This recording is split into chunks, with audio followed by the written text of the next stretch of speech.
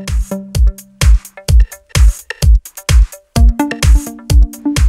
I have Microsoft Surface 3 and let me show you how to enter boot mode on the following device.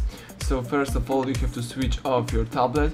You can do it by holding a power key, or you can do it by using Windows, tapping power and choosing shutdown. Wait until your device is completely switched off. Afterwards you have to use the following combination of keys: power key right here and volume up. So let's hold down together these two keys for a few seconds. Keep holding both buttons.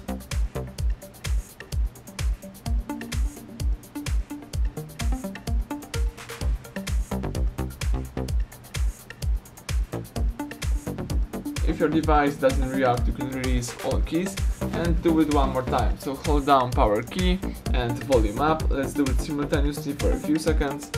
Let's keep holding both keys. And as soon as Surface logo pops up, let's release both buttons, and as you can see the boot mode just pops up. You can for example select here secure boot control, trusted platform module, you can select advanced device security, check device information right here. You can choose the options by tapping the screen. As you can see right here, that's the device information, the serial number and UUID. You can also, for example, choose administrator password. You can configure alternate system boot order, or you can simply quit this mode by choosing exit setup. So let me choose exit setup. You can save the configuration and reset.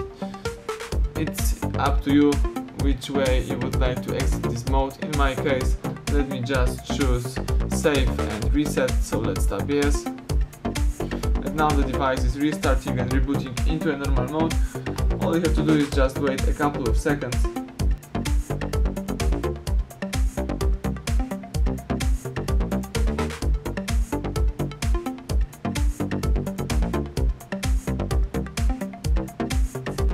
Excellent, and as you can see the home screen just pops out, so it means that now you can use your device.